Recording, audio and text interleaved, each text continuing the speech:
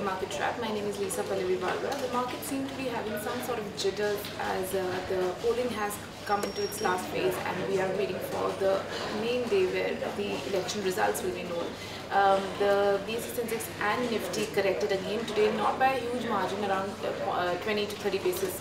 However, there is a little bit of negative sentiment now in the market. So the Sensex finished at 22,631 and the Nifty at around 6,761.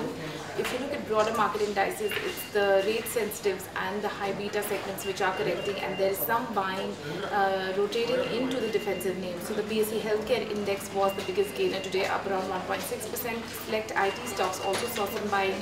On the other hand, the capital goods index and the auto index were both down around 1%. Coming to individual stocks, it was a day of result reactions today. HUL reported its quarterly numbers, didn't really impress the street at all, as volume growth has slipped, and also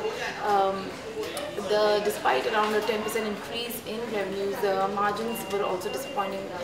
The stock was completely flat today.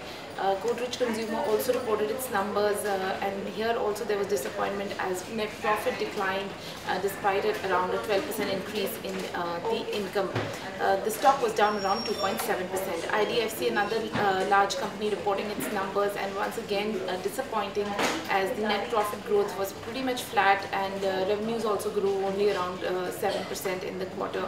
That stock was also flat today. One stock which did see a sharp gain was Wockhardt, up nearly 12% as the Himachal Pradesh regulator has lifted a ban on one of its pain treatment drugs.